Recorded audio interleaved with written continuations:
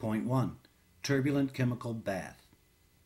Rapid turbulent flow enhances cleaning efficiency. It presents optimum loosening and removal of hop resins, carbohydrates, proteins, minerals, and beer stone.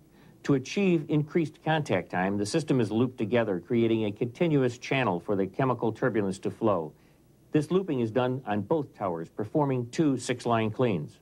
In the cooler, beer lines are removed from the tavern heads and coupled together in pairs. Faucets are removed and jump hoses attached to the open shanks.